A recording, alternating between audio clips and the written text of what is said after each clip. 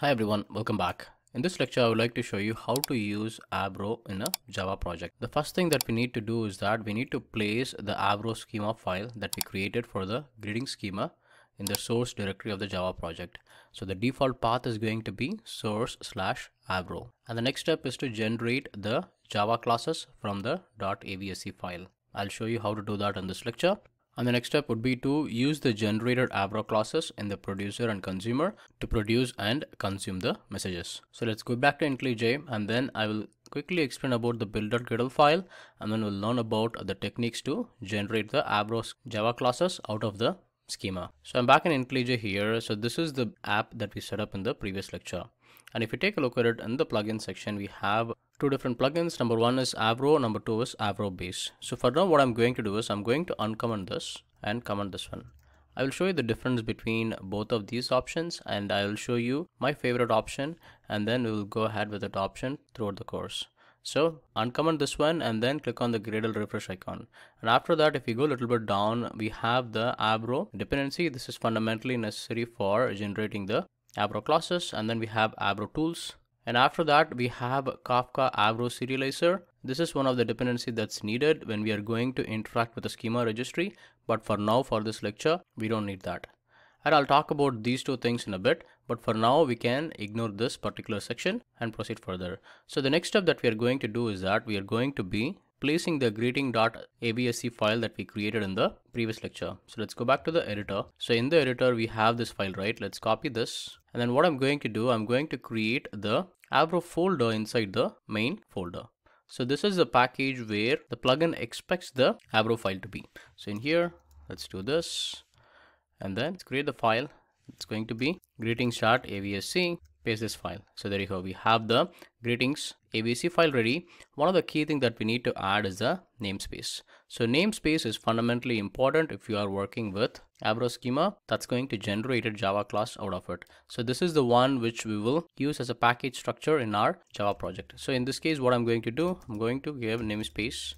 Another thing is it's going to be com.learn AVRO. So this is the package I would like to have the schema generated to be placed in. One of the key things is that if you click on the IntelliJ and then go to preferences, and if you go to plugins, please go ahead and install this plugin, which is Apache AVRO Ideal Schema Support.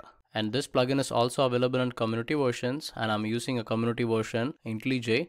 The advantage with this is that it can take care of performing the autocomplete or completion when you are working with AVRO schema. So if you take a look at it in this case, if I just press enter and then press command or control space, you'll be able to get all these different options that are available for this given schema. So this is really handy, which can help you avoid a lot of typos and all those issues. So please go ahead and install the AVRO schema plugin, and you might have to restart the IntelliJ after that. So now we have this AVRO schema file sitting in our AVRO directory. So now the next step is how do we create the Java files out of it. So if you click on this Gradle tool window, and then if you expand the greeting app and if you expand the tasks, so in here you will see a specific folder named source generation. So in the source generation, you will notice a task named generate AVRO Java. So what we are going to do, we are going to click on that. So what this is going to do is as soon as you execute the task, it's going to create the Java files from this AVRO schema. So if we expand the build directory, in here you will notice that a generated main AVRO Java, and you will notice this particular class, which is greeting, being created out of the AVRO schema that we have created. So I'm going to give you a quick comparison here. So this is our AVRO schema, and the name of the AVRO schema matches with the name that got generated. And the other thing is the namespace com.learn AVRO. This is a package where the generated class is being placed.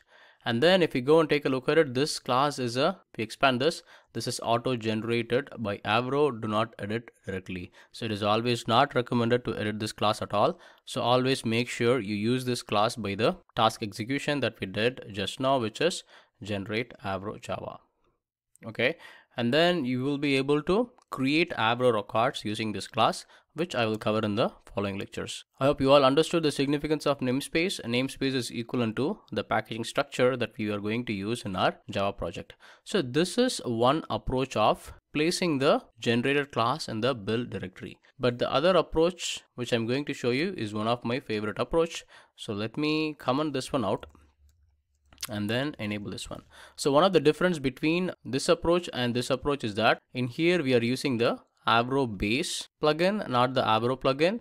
And the other thing is we are going to be using this particular task, which is a generate AVRO task that's been defined over here.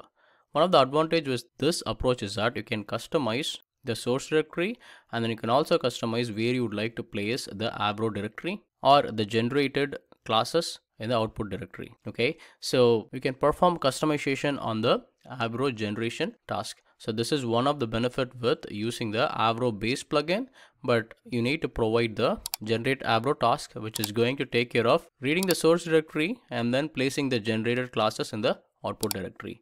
So in here what we are going to do, I'm going to do a quick refresh, and then in the other tasks I believe you will notice a task named generate AVRO. So this particular task is equivalent to what we have over here. Okay, so the very first thing that I'm going to do, I'm going to do a clean. So by doing a clean, it's going to delete the build directory. As you can see, there is no build directory right now. And in here what I'm going to do, go to the Gradle and then click on the generate AVRO. And then we got the build successful message. So this is a clear signal that the Gradle task was able to execute.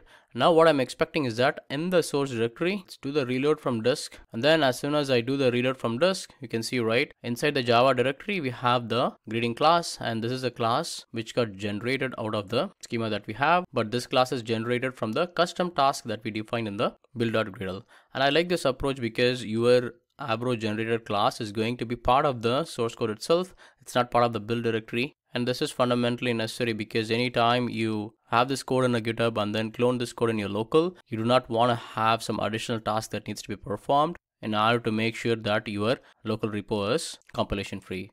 By having this particular class as part of the source code itself is going to help you avoid that issue. So we have the greeting AVRO record ready. In the following lectures, we will go ahead and use them to publish and consume these as AVRO records. I hope you all were able to successfully do this in your local machine. If you have any questions or issues, please raise it in Q&A. I would be happy to help.